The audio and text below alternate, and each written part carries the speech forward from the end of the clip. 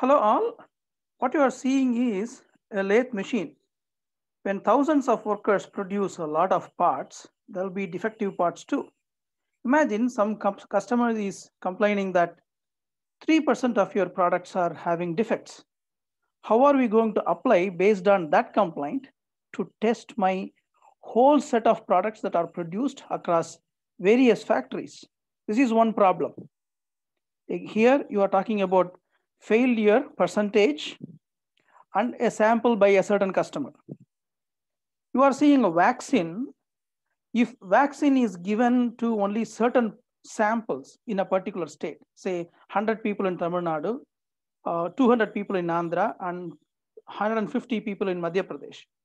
This is a sample. Based on this sample and the results of that vaccine, how can I apply for the whole population of India? What are the risks that I'm going to take?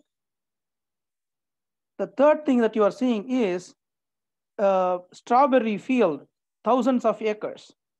We need to find out where there are pests. If there are infections in one part of that field, then it is going to spread to the other parts.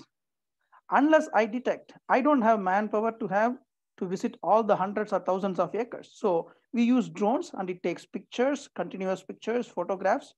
Based on the images, how can I detect pest and infection in my field?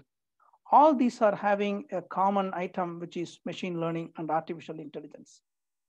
So let us get into the field of data analytics, machine learning, and artificial intelligence. Thank you.